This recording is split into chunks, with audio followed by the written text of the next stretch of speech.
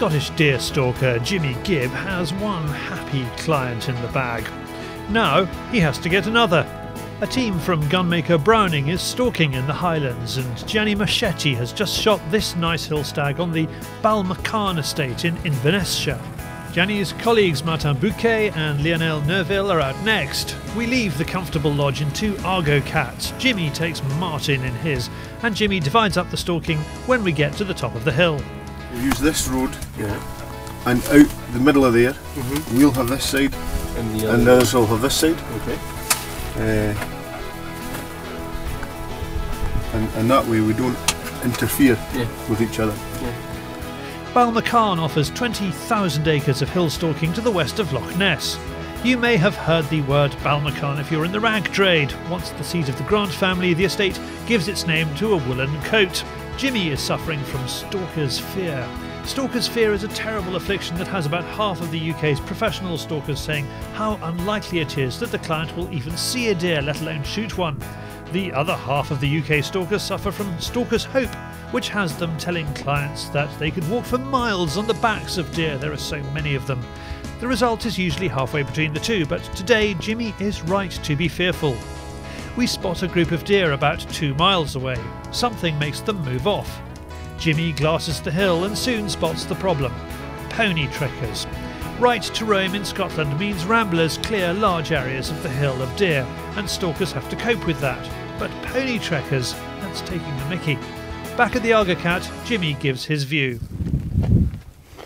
We came round to stalk onto this face. The deer had already moved from where they were when we saw them originally.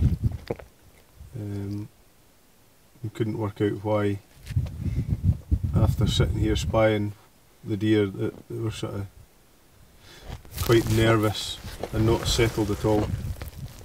Out on the left hand side here there was 4 or 5 horses, I think, walked up the ridge onto the top of the skyline. The deer saw them and took off, and that cleared the whole of this area in front of us. Best not to show Jimmy's face, his countenance is too terrible. Of the 20,000 acres on Balmacaan, the pony trekkers sticking to the ridges have spooked the deer on around 8,000 acres. Martin takes a philosophical view. Stay calm and relax.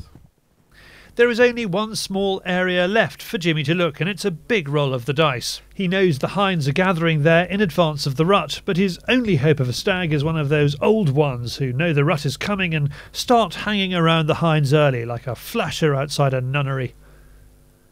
Jimmy finds the hinds, and they're looking spooky on the side of the hill. He also finds a stag.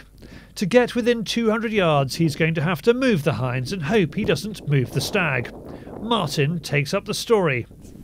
Okay, we only saw some hinds and we thought it was a bad day. But we saw a stag hidden behind a rock. And there, when Jimmy said we need to go for this one. So we took around all the hills to have the perfect shot and the perfect position to have a clear shot.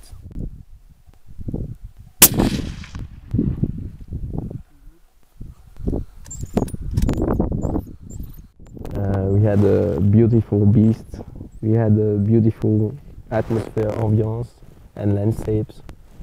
So I think it's in my mind, and it's one of my top 3 of the best things that happened in my life. And that, ladies and gentlemen, is why, if you have never tried deer stalking, you should. Martin's animal is a particularly lovely 14-pointer, aged 13 years old. Its teeth ground down, it would probably not have survived another winter. And you can do this too. To go stalking at Balmacaan, contact Lackey Smith at Highlands Sporting. Browning's website is browning.eu. Wow, what a beast. And the stag's not bad either.